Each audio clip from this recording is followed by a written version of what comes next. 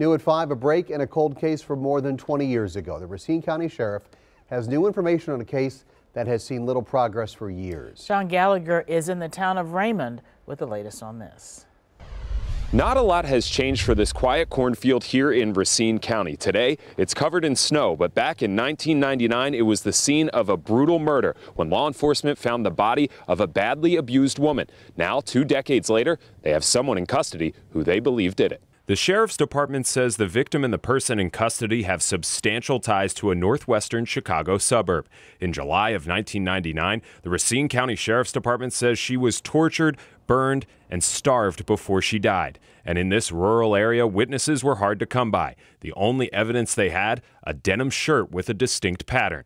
Until 2013, when they exhumed the body to gather DNA. We're going to do everything within our power, and which technology will allow us to as well, to not only identify her, but bring those persons here responsible to justice. New technology was able to provide a rendering of what the woman previously only known as Jane Doe looked like. The Racine County Sheriff's Department hasn't said how they found the person they now have in custody, but just a few weeks ago, the Ozaukee County Sheriff's Department said they solved a 35-year-old homicide case with the help of DNA genealogy sites.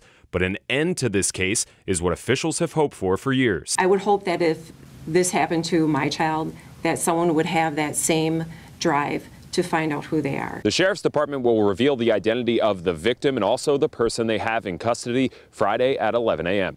In Racine County, Sean Gallagher, today's TMJ4.